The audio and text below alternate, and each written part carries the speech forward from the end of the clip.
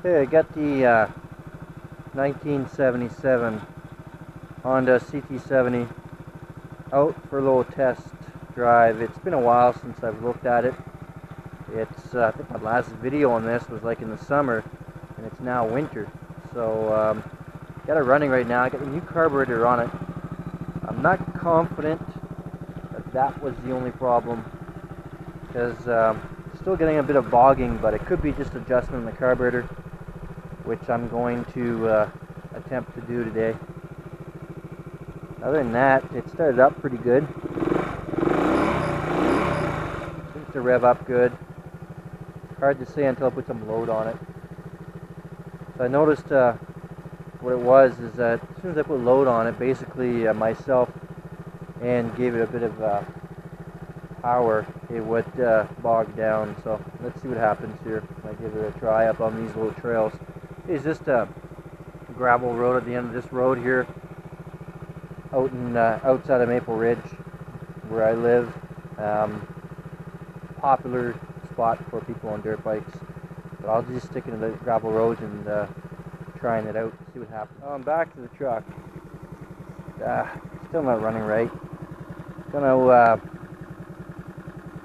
take the needle out of the carb here and move it up a notch. See if that makes a difference. In other words, I'm gonna lean it out. So I'm not sure. See what happens here.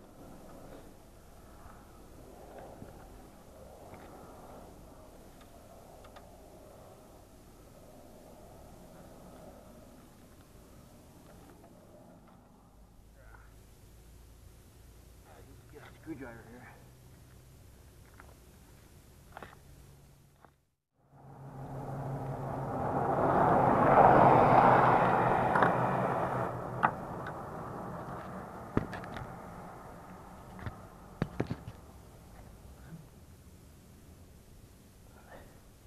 Okay, so I've got the needle out.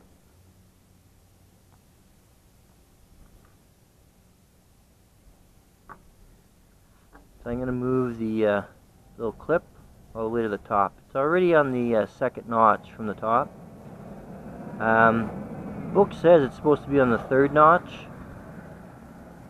but I found it was bogging quite a bit. So I'm going to put up the top notch and see what happens here. So I noticed when I took my spark plug off that it was black. So it's not running too hot. Seems to me like it's got too much fuel.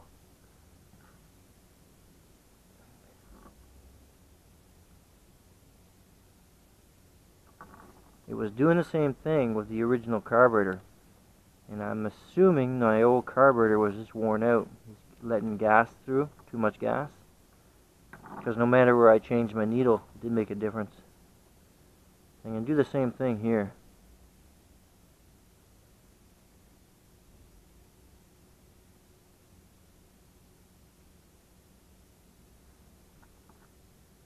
I moved it all the way up to the number 1 slot. We'll see what happens here.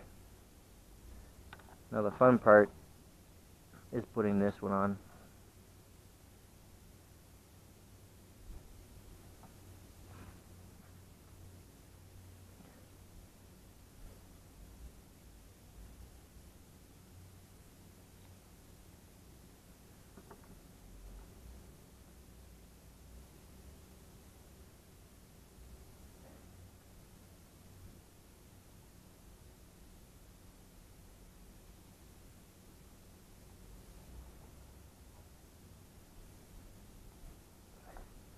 Okay, got it in.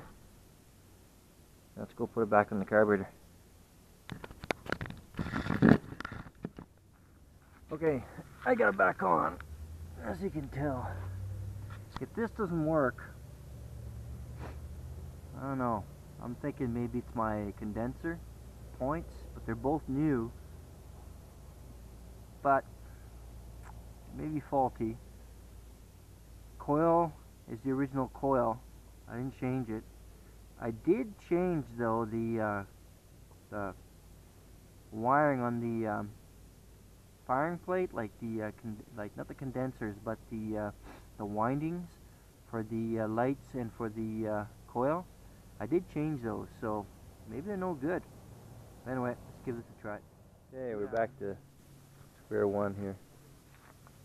Take it apart, the carburetor out again, and this time I'll move the needle down. I'll put it back to where it's supposed to be, number 3, and go from there. See what happens. Actually, what I'm going to do is go the extreme. So it should be on the 3rd notch from the top. I'm going to put it on the 4th. See what happens. So basically I should have lots of fuel. I should have to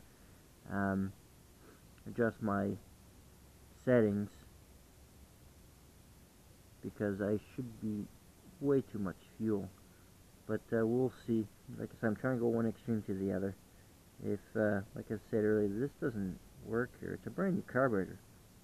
If that doesn't work, then I think I'm going to have to look at maybe the spark. I don't know, maybe it's not getting a good spark. We'll see. Give this